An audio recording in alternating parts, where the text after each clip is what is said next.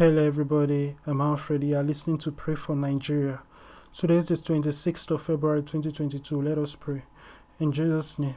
Oh Lord, Father, I thank you for this day. Bless your name for all you've done and all you are doing in our lives. Father, I bring before you the nation Nigeria. We pray, Lord, Father, that your will be done in Nigeria. We pray, Lord, Father, that the gospel shall grow, expand, and explode all over Nigeria. Everyone is going to get the gospel. I pray, Lord, Father, that people's hearts are fertile store for the gospel and they are receiving it in Jesus' name. I pray, Lord, Father, that new doors for evangelization, new doors of taking out the gospel, new doors of spreading the gospel from Nigeria to the rest of the world are going to be opened in the name of Jesus Christ. I pray, Lord, Father, for the political landscape. Things are going to work out for the good of the saints in the name of Jesus. Amen. Thank you for joining me with that prayer. God bless you.